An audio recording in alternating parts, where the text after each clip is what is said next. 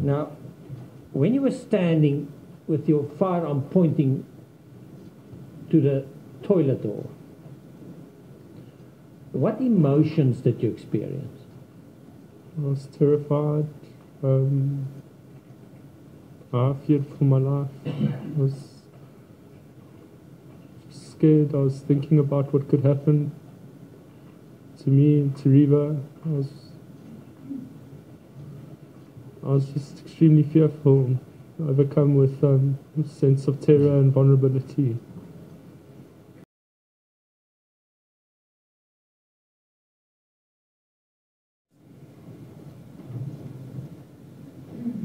Could you please repeat that? I'm sorry, it was just... I beg your pardon. I said it was complete terror and just a feeling of helplessness, not having anything to be able to do, my lady, not being able to defend myself.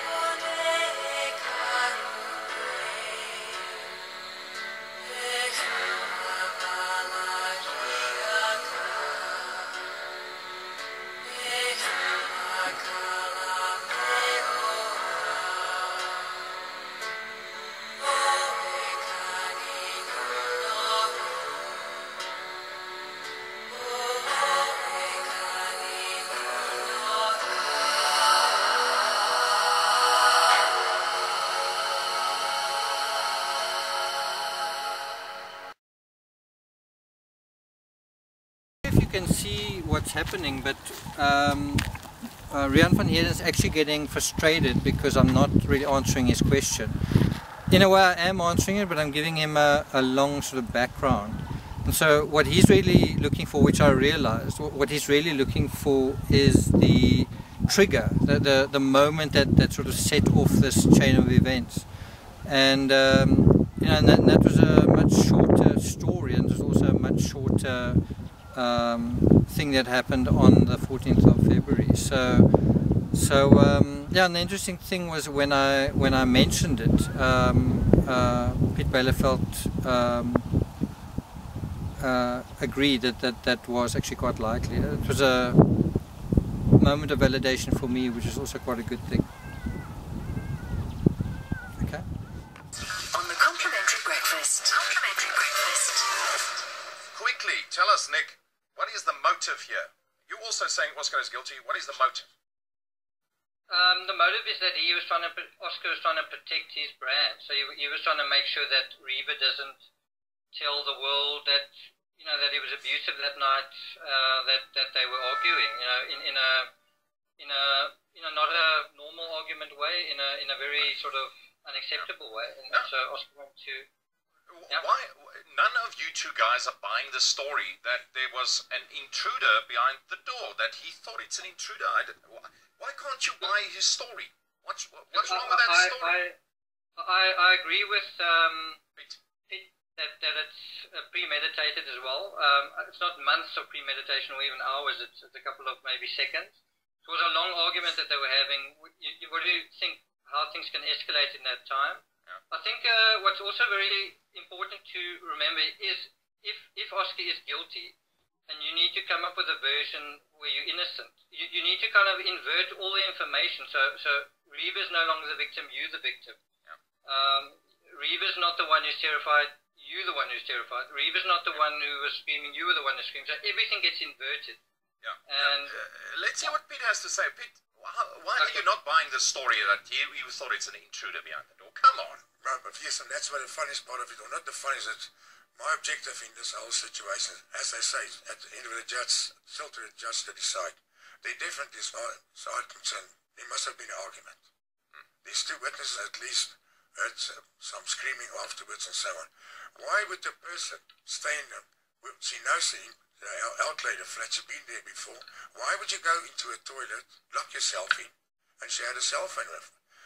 I'm convinced she wanted to make a phone call, maybe to seek for help, and that's why he started firing shots. If there was an intruder, I can assure you, if I was alone in my house and my wife's lying next to my bed, my first concern would have been my wife, her safety. Yeah. If there was an intruder in my house, but Jen, it doesn't gel completely up to me. Yeah. There was definitely, the motive was, as far as I'm concerned, if it's been found by the judge as well, the motive was definitely to kill her because due to the fact she was maybe seeking for help. That's why she took her cell phone with her and also locked into the bedroom, in a bathroom. yeah, Nick, any sympathy with Oscar? Come on. You need to have a little sympathy with the guy. I'm not sure if I have too much sympathy. I respect his rise to fame, but I don't have too much sympathy with. I literally think he after that first shot, there was a moment where he was maybe shocked by what he'd done.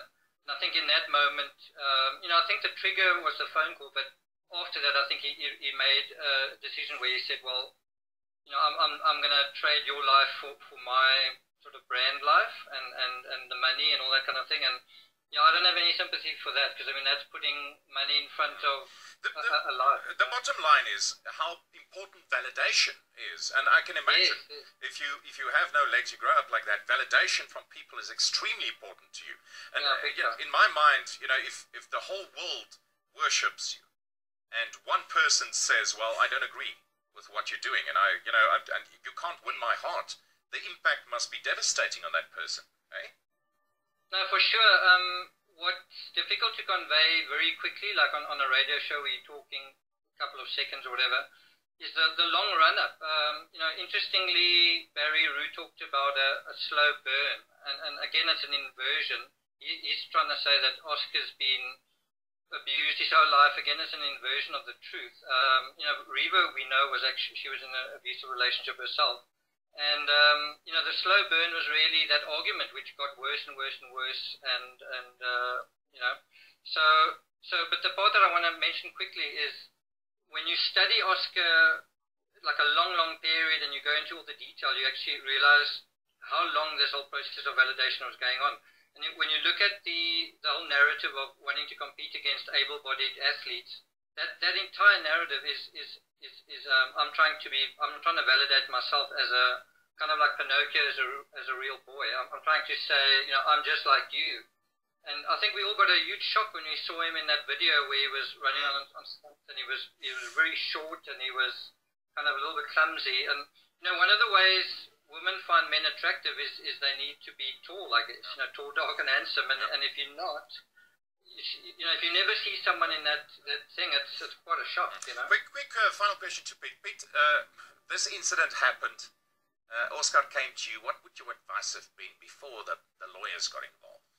Well, quite frankly, I would have treated him with respect, as I did with all the people I put behind bars. I can assure you. Yes. And I can assure you. Secondly, I would have had all my facts 100% in front of me about the case itself. I would have done my homework 100%, the crime scene itself, circumstance, also the background of Oscar itself, the so-called suspect. And I would have had my facts on the table if I start questioning him. And also, of course, definitely, I would have given him the opportunity to speak to a lawyer. But I just want to highlight one thing. I was in a situation, if my life was at one stake, but also was in danger. And I can assure I fired all my shots out of my gun. Why only fired 4 shots? That's my concern, sir. Okay, now there we go. Listen, Nick, we're going to give away a couple of copies of your books. We'll tell people how to win that in a couple of seconds. Nice talking to you. Yeah, good speaking to you too. Go well, Nick. Thanks a lot for that. Bye-bye. Piet. So 11 September, jy sê jy weet wat gaan gebeur. I've got a strong feeling. I'm not the judge, but I'm convinced. I think there's going to be a conviction, definitely. Premeditated. I'm full of hope. But as I say, I'm not the judge, but I feel confident, premeditated. Okay. Wel, altyd lekker om Piet Byleveld hier te hê. Complimentary breakfast. Thanks, Piet. Dankie om jou te sien. Ek neem aan ons praat weer in September. Yes, hopefully. Ja, dankie. The complimentary breakfast. Did you consciously pull the trigger or not? Not, my lady. I didn't think about pulling the trigger. As soon as I heard the noise, before I could think, I pulled the trigger, my lady. But you pulled the trigger? That's correct, my lady.